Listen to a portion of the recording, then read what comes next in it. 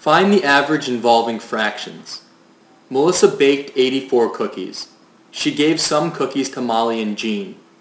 Melissa then had 1/3 of her cookies left. On average, how many cookies did each of Molly and Jean receive? So for this question, let's first figure out how many cookies were left after Molly and Jean had some.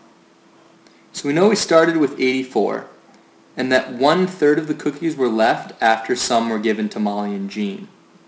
So to figure out how many were left, we multiply 84 times 1/3, which is 84 over 3. So now we need to do some long division. 3 into 84. 3 goes 2 times into 8. And 3 goes 8 times into 24. So what we just figured out is that after Molly and Jean had some cookies, there was 28 left. So if we subtract the 84 that there were to begin with by the 28 that were left after Molly and Jean, we can figure out how many cookies Molly and Jean had. And this ends up being 56.